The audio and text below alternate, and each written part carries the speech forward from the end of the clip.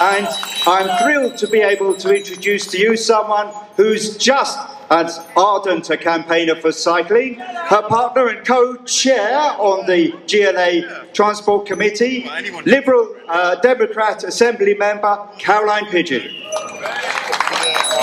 Thank you Ashok, and thank you LCC for organising such a fantastic event today. And I think it just shows that thousands of people feel so strongly about this issue that the voices of cyclists can no longer be silenced. They will be heard in literally every town hall across London, whether it's Havering to Hounslow, Richmond to Redbridge. There are issues that need to be addressed on the ground at local level to make cycling attractive to everyone in the community.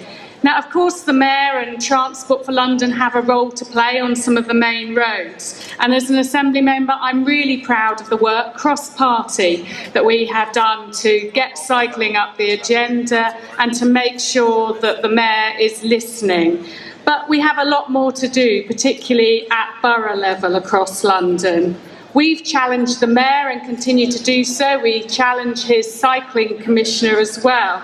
And we need real action on some of these really dangerous junctions across London. And the improvements aren't happening quickly enough, in my view.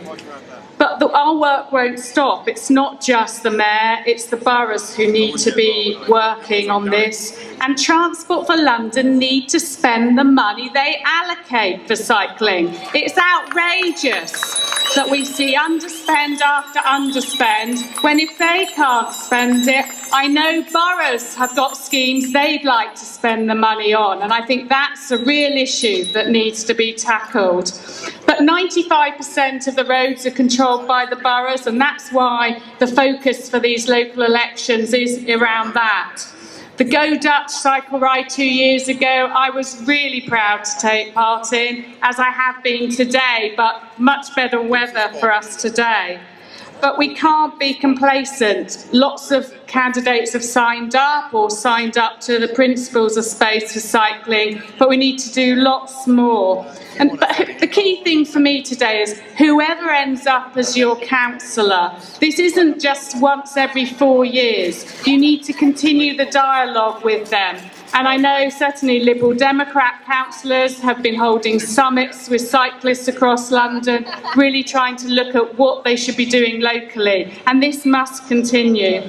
You know, the vision for cycling needs to be what we see on the continent. It needs to be absolutely the norm, absolutely part of everyday life in London.